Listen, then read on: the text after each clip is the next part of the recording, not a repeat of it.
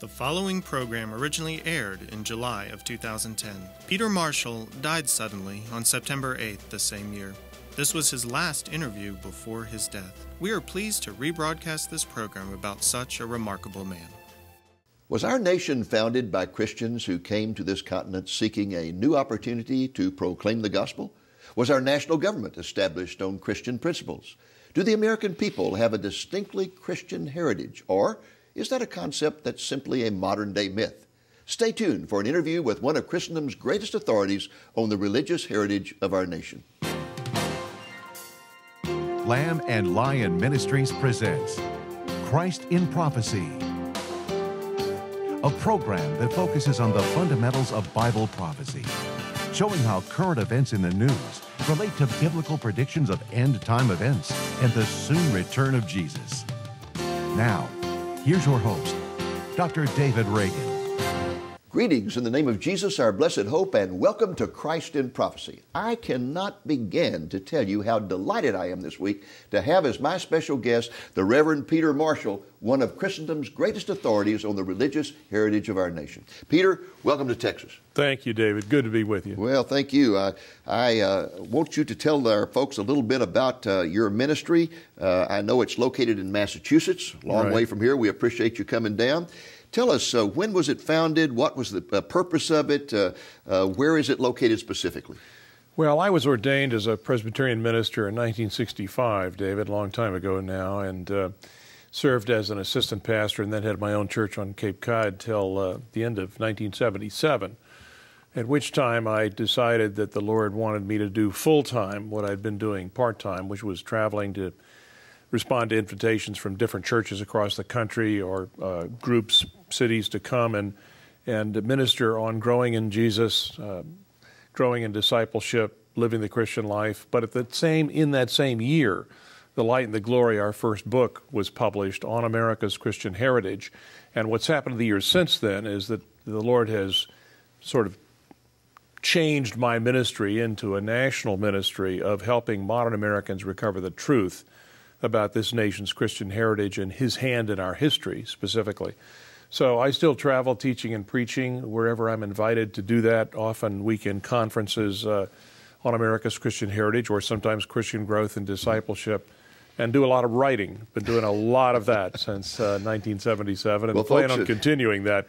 Folks, as Peter said, in 1977, his life was really changed by the publication of this book, a seminal study of the Christian heritage of our nation. The book was entitled The Light and the Glory. It traced the religious heritage of our nation from 1492 to 1793. And in the 30 years since that time, Reverend Marshall has published 2 sequels, bringing the history up to the year of 1860. He's now working on one that covers the Civil War. In 2009, a second edition of the original book was published. And in just a moment, we're going to interview him regarding this classic study of our nation's heritage.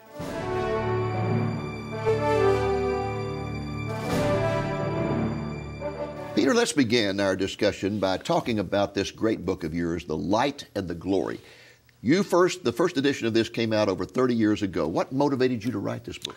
Well, back in 1975 actually, when it started, David, it became obvious to me that America was starting to slide downhill. We were losing the moral and spiritual foundations of the nation, of the society. We were a society that was increasingly in trouble. We'd been through the Watergate crisis. You know, our institutions were beginning to show signs of corruption. The sexual revolution was in full bloom. I mean, things were not going well. And I began to feel that it was necessary I began to feel the Spirit of the Lord leading me to check into American history. I'd been a history major in college, but that was before I'd given my life to Jesus. Thought I'd never have anything to do with history anymore when I went into the ministry. Thought that was just part of my former life, But had a great love of the history of this nation and wanted to see if I could find the evidence of God's hand in our American past, and that's what prompted the beginning of that book. Wow. Well, I tell you, it seems like we've been going downhill ever since then, but we're going to get into that more next week. Let me just ask you this. You have just come out with a new edition of this book after 30 years. Why did you do that? Well, we found, with the original book, David, we found overwhelming evidence of God's hand in our American past. I mean, far more than we could begin to put into one book. Through the years, since that book came out, there were a few mistakes, some minor things that probably nobody but me would notice, but that I wanted to correct, but also wanted to add some new material. So there is new material in that. For people that love the first book, they'll love this new edition even more. There's new material on George Washington, on Samuel Adams, on the lost colony of Roanoke. I did a whole new appendix on the Christian faith of other founding fathers besides Washington, because I get so sick and tired of hearing this endlessly repeated mantra that the founding fathers were all a bunch of deists, which is flatly untrue. We'll deal with that later. Well, I can attest to the fact that you have a lot of new material in here because I've read both editions, and you can see that my edition is very much marked up. I just loved it. I couldn't put it down. Now, on page 19 of this new edition, you say, our basic premise is that God had a definite and discoverable plan for America, and it was confirmed many times over, albeit occasionally with surprising twists. Now, develop that for us, your basic premise. Well, the evidence shows, David, that the people, the original Christian settlers that came to this nation, particularly in New England with the Pilgrims and the Puritans, had a vision to put the gospel of Jesus Christ into practice in the New World, on a new continent, 3,000 miles away from anybody who could prevent them, and to create a society based on the biblical principles of self-government, that we govern ourselves first in obedience to God, and then we put Christ's second commandment into practice to love our neighbor as ourselves. That if, in other words, if people took the Bible seriously and put those biblical principles into practice, they could create a society that would have liberty and justice for every soul. That's the original founding vision for this nation. You know, in modern times, that vision has fallen on hard times. You have the revisionist historians today, and one of the persons that they seem to have zeroed in on is Christopher Columbus, the fellow who opened up this part of the world to Europe. He was a hero in American history for many years, and yet today he is viewed as a villain, as a barbarian who should never have come here, and it was a tragic mistake that he ever did, and he was just a greedy guy who was looking for gold. What is the truth about Christopher Columbus? The man, interestingly enough, when you do the research on him, and David, what you've been expressing, of course, is the politically correct view of Columbus. Few people, very few people, that are committed to that kind of politically correct view ever have looked into the life of the man. They know nothing about him. It's simply a political, project. But the truth is, when you do the research on him, what you find out is that he was not only a committed Christian, but he was a brilliant Bible scholar, able to read the Old Testament in Hebrew, the New Testament in Greek. He was a third, which was unusual for a clergyman, for a priest, pre-Reformation Europe, never mind a layman. He was a third-order lay Franciscan, wore the brown Franciscan habit the last 3 years of his life. Actually, interestingly enough, was involved in a charismatic renewal movement among the Franciscans. I know he was also a student of Bible prophecy. Oh, yes. He was soaked in Bible prophecy. In fact, especially the books of Daniel, Isaiah, and Revelation. His book of prophecies, without being aware of which you can't understand the man, 84 pages in his own handwriting. The original is in the Cathedral Library in Seville, in Spain. Wrote out in his own handwriting. Most of it is biblical passages that he felt applied to him. For example, Isaiah 55, I think it is, where it says, the far distant isles wait for my law. Well, didn't he actually write in his diary or log that he felt led of the Holy Spirit to come here? Well, in that book of prophecies, he says, one of his letters, he says, I could feel, he said, it was the Lord who put it into my mind. I could feel his hand upon me, the fact that it would be possible to sail from here, Europe, to the Indies. Then he said, all who heard of my project rejected it with laughter, ridiculing me, which we learned in grade school. Here's the next sentence. There was no question the inspiration was from the Holy Spirit, because he comforted me with rays of marvelous inspiration from the Holy Scriptures.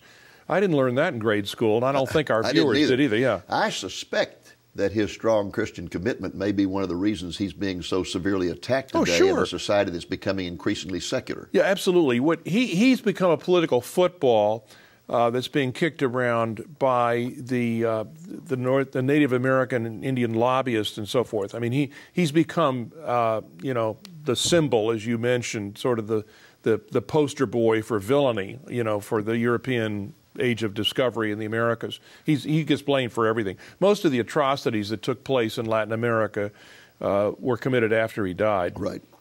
Well, another thing that I found very interesting in your book had to do with the Pilgrims and their motivation for coming to this country. I was always taught, of course, you're not taught anything about the Pilgrims today in school, but when I was growing up, I was taught that they came to this country to escape religious persecution. Yeah, I was too. That was we their all motivation. But that wasn't their motivation. No. When you do the research, when you look into what these people say, what you find out is that they were missionaries. I mean, all you have to do is read the most famous quote from the pen of William Bradford, who was their great chronicler and governor, perennially re-elected governor. He said they had a great hope and an inward zeal, David, of advancing the cause of the gospel of the kingdom of Christ in those remote parts of the earth, yea, even though they should be but as stepping stones unto others for the performing of so great a work. Close quote. So they're missionaries. They weren't running away from anything, but coming in response to the call of Jesus on their lives, again, as I said earlier, to implement the gospel and create this just society. Because as adherents of the Reformed faith, the Calvinist wing of the Protestant Reformation, they understood that what Scripture teaches is that we Christian believers are to take the gospel of Christ into every area of society, in whatever nation we find ourselves, wherever we're located. And that was a guiding principle all through the early history of this country, wasn't it? Absolutely. That America was this miraculous new opportunity provided by God to Christian believers from, again, heirs of the English Protestant Reformation, to implement the gospel and create a society that would really be a beacon of hope to the rest of the world. That human beings aren't doomed to have to live together raping and murdering and slaughtering one another. You know, that God has a better way. That's really why America was founded.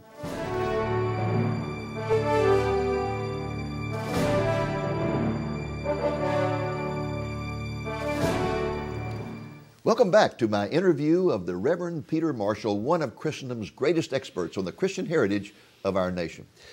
Peter, I want to talk a moment about the Founding Fathers.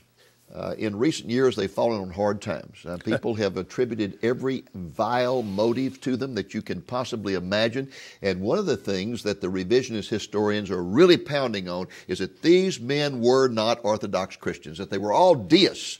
Now, respond to that, but first of all, explain to us what a deist is, because many of our viewers may not know what that is. And then, were they deists? The closest modern equivalent would be a Unitarian. But bear in mind, folks, that Unitarians back in the 18th century now were closer to Jesus, closer to a belief in Jesus than they are today.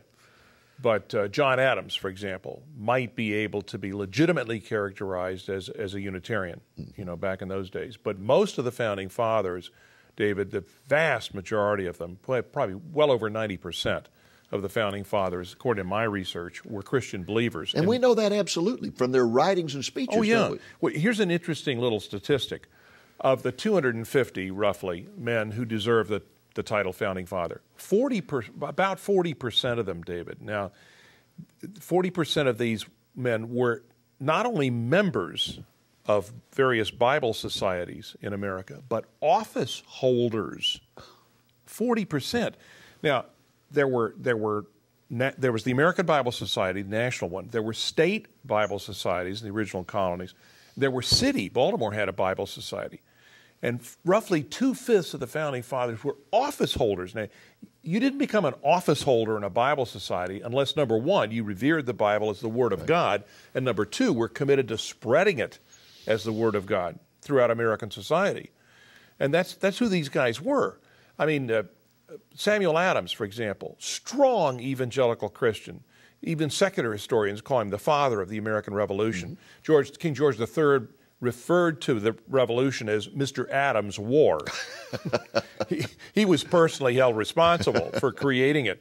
Strong evangelical believer. What about a person like George Washington? Was he an Orthodox Christian? Washington definitely was an Orthodox Christian. Bottom line on Washington is he was a typical 18th century low church, meaning evangelical, low church Virginia Anglican. He was very, very reticent, very unwilling to talk about his personal belief, which is why he's a difficult case for historians, because it's not easy to pin him down. But if you look at the evidence for the man's Christian faith, it's overwhelming. He made over 200 separate biblical references in all his writings, David. Over 200. 270 times he uses the word providence, divine providence. Now, this was not some vague sort of may the force be with you kind of thing. Okay. I mean, when he used the word providence, he meant a heavenly Father who personally is involved in his creation and with his creatures. You know, and that's clearly demonstrated, for example, when he uses that phrase divine providence in a letter to the Hebrew congregation in Savannah, Georgia. What he says in that letter is, may that same divine providence who was with your forefathers in the Red Sea crossing and performed the miracle of delivering them from slavery in Egypt be also with you, and so forth. So he's referring to the biblical God who intervenes. One of the things that impressed me, I ran across in your book, was that when he became the commanding general of the Revolutionary Forces, one of the very first orders he issued was to go to church. The general expects and requires that all officers and men not engaged in actual duty shall attend divine services. He also reminded them to bring their muskets to church with them just in case. Yeah, and he also prohibited any blasphemous language. Oh, he was death on swearing. He hated it. One time his officers were dining with him in New York City before they evacuated that, and one of his, early in the war, they didn't know him that well yet, one of the officers swore at the table. Washington loudly dropped his fork and silence descended on the room. He looked around the room. He said one thing. He said, I had supposed that all of us in this room were gentlemen.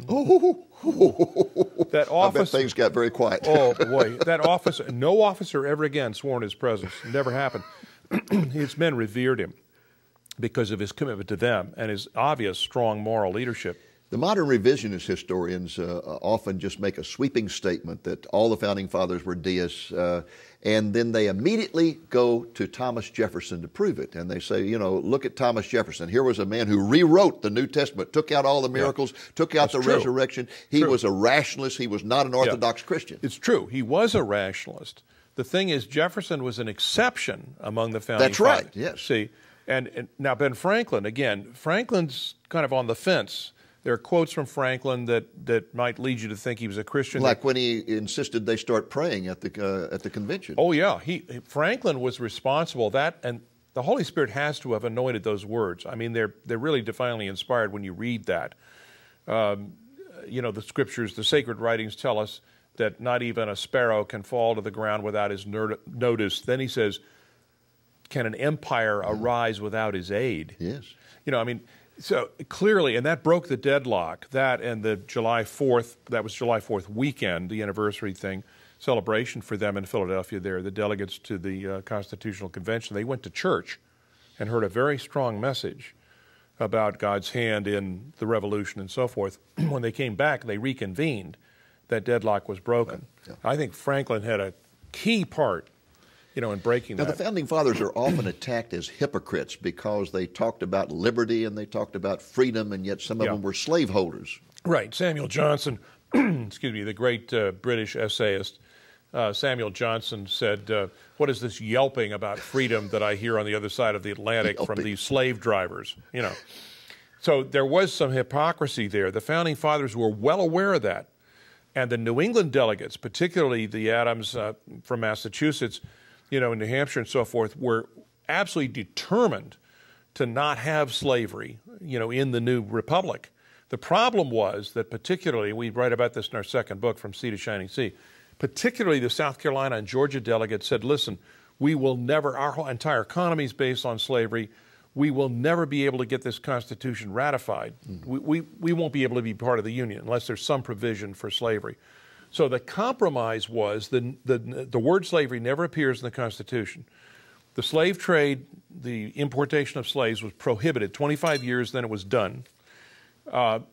They really hoped they'd put it, as Lincoln put it on the road to extinction.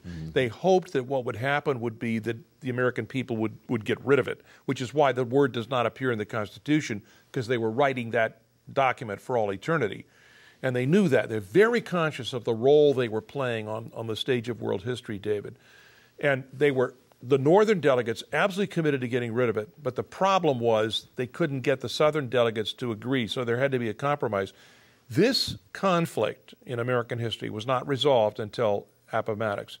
You know, it took a civil war because the church would not deal with it, but the Founding Fathers were well aware of that conflict and tried to get rid of it, but were not able to.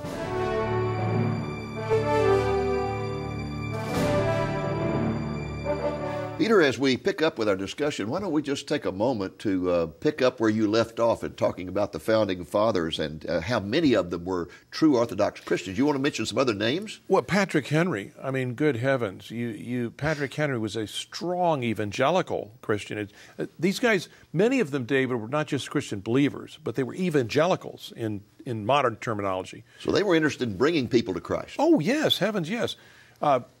Roger Sherman of Connecticut wrote the creed for his local church in New Haven. He was a Calvinist theologian, loved to write theology tracts. In the new edition of The Light and the Glory that you mentioned earlier, I have an appendix in the back where I talk about the Christian faith of other founding fathers. I just randomly picked 15 or 16 of these guys. I mean, one of them was a hymn composer. I mean, these guys, they preached. There are many, many, many sermons from founding fathers. They were busy preaching on Sunday mornings. So the argument that the Founding Fathers were not Orthodox Christians is simply a lie. It's ridiculous. Okay. I mean, it's simply flatly Let's shift untrue. gears here for a moment. In your book, you constantly emphasize what you call the covenantal basis of American society. Right. What do you mean by that concept? Why is it important, and how does it relate to our Christian heritage? It's the most important element in American history, David, because the nation was founded by Christian men and women who were in covenant with God through faith in Jesus Christ. God is a covenant-making God. And what they believed, again, as Reformed Christians from the Calvinist wing of the Protestant Reformation, what they believed was that if they would build a society based on these biblical principles, in covenant with God, to seek to live in obedience to His commands and to put the love of Christ into practice, thereby creating a society with justice. I mean, if you don't care about your neighbor, there is no such thing as justice. So that if they would do that, that God would watch out for and protect this nation. And I think the history of America amply demonstrates that God has kept His end of the bargain. Now, would that be, for example, the basis of something like the Mayflower Pact? Absolutely. It opens the Mayflower Compact, which was this hastily written out one-page document creating a new government because the Pilgrims were they were going to stay in Massachusetts. They felt led by the Lord to stay there, having planned to have been under the authority of the Jamestown colony in Virginia. But the Lord had different plans for them. But they needed, because they weren't going to be under that authority, they had to set up new government. So the Pilgrim elders gather in the captain's cabin, create this one-page document. The first sentence says, "In the name of God, amen." Well, see, I used to think, oh, well, that's kind of boilerplate pietistic talk from, the 1600s. No, wrong.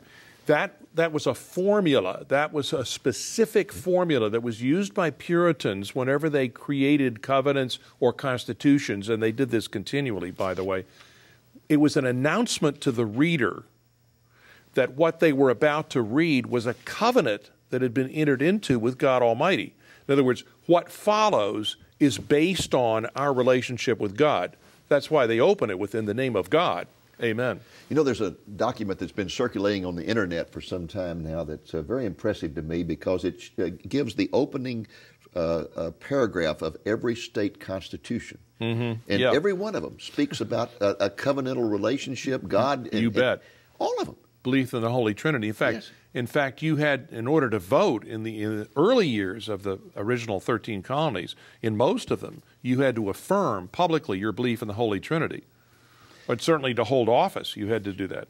You also emphasize in your writings that the only legitimate government is one that's instituted by the consent of the governed. Yeah, the Lord showed me that American government, you see, in terms of giving our free consent, that's rooted in Scripture, David. You go back to Exodus 24 with the children of Israel in the Sinai wilderness. Moses reads the Ten Commandments, read the commandments of God to them, and then there's a ratification ceremony. a covenant, a sealing into the covenant by blood, where Moses takes the blood of the sacrifice and he says, okay, here's the word of God, the commandments of God. Do you accept this? The people say, yes, we will, we commit, we pledge to live by these commandments. Then Moses takes the blood of the lamb, it's sprinkled by the priests on the people. They're sealed into the covenant. Now, at that moment, when they've said, we will obey these laws, they are giving their consent to be governed by the Word of God, the revealed Word of God. So all true government, all righteous government is based on the consent of the governed, because God governs us only by our consent. He's not a tyrant. He doesn't lord it over people. That's Satan's project, all right? But God doesn't govern that way. So the point is, the relevance for today is, any government which does not govern by the consent of the governed is ungodly government by definition. It's satanic government. So you're talking China, Cuba, Sudan. I mean, there's lots of places in the world. One other quick point. We don't have much time left, but let me try to get this in. I've always believed that one of the fundamental differences between a liberal and a conservative is their view of the nature of man. Right. The liberal believes man is basically good and capable of perfection. Correct. The conservative says, no, he is innately evil and fallen. Right. And we must face that reality. Now, our founding fathers faced that reality, didn't they? Because they were believers in the Word of God. They knew their Bibles. The Bible's clear about the fact that the nature of man is sinful and fallen. That's why we need a Savior. That's why Jesus had to come and die on Calvary's cross. And the point is, they set up a government with checks and balances, a balance of power. They didn't even trust themselves. Right. No single human being could be entrusted with absolute authority because of that person's sinfulness. They'd use it wrongly sooner or later. That's why the Founding Fathers rejected monarchy. That's why America does not have kings and queens. Right, or oligarchy. So we have a system of checks and balances. Montesquieu of France, whom they relied on a great deal, a Christian philosopher of civil government, may I point out, he was well aware of the sinfulness of man, which is why he wrote about the balance of powers. And that is what they put into practice. Well, folks, I am delighted to announce that Reverend Marshall has agreed to come back next week, and at that time, the Lord willing, we will discuss the current challenge to our nation's Christian heritage and what we as Christians can do about it.